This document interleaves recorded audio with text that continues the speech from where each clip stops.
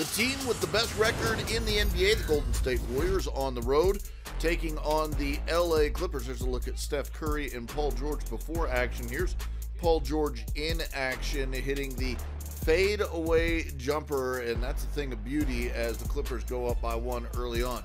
Later, it's Steph Curry's turn, driving and hitting the floater here, just gently working his way through the defense, and it works perfectly.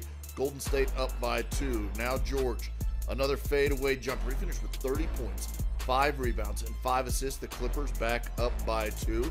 How about Steph? Well, he puts Golden State back up with the patented three-pointer. That makes it 43-42. Golden State led at the half by 2. In the third quarter, Golden State building a lead. Steph Curry, a behind-the-back pass to Draymond Green. Sweet little dish from Curry for the layup.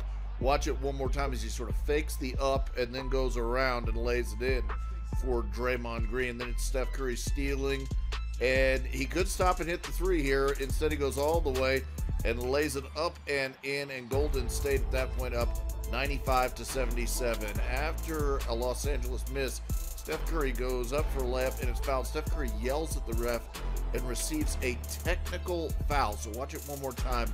Steph gets a technical foul here, and obviously not pleased about what was going on out there. So then Steph Curry comes down on the other end and hits a step-back three-pointer, and Steph pretty pleased about that afterward, as you can see.